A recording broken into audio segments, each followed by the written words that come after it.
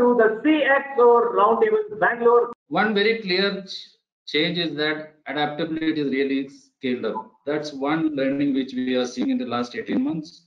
When I say adaptability, why precisely I tell you that one change is the adoption of the technology. It's a one key driver we've seen in the last 18 months.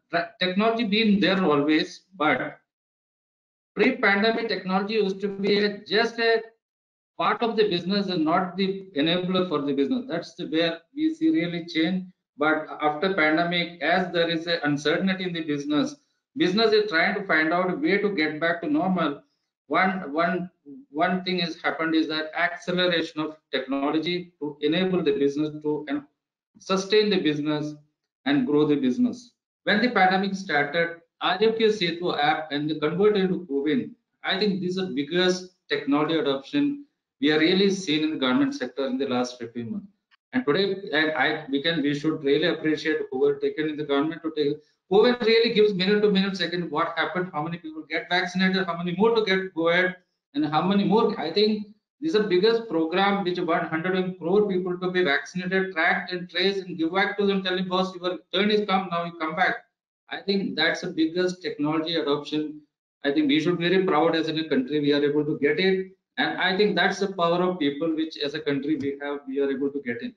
And very clearly tells us we have a capability to adapt. And if we make it, we can really make it a big success to get whatever in the business or in anywhere touch points we create. So we initially in the first 3 to 4 months, we invested a lot of time in developing using this BI tool and developing real-time dashboards, which really helped us to realign the business priorities and realign our resources, realign our funding and put the strategies in place. I think it's very simple that anything which is not just to B2B or B2C, it's going to be a combination. Any ERP is going to help between business to business and business to consumer, which is end to end.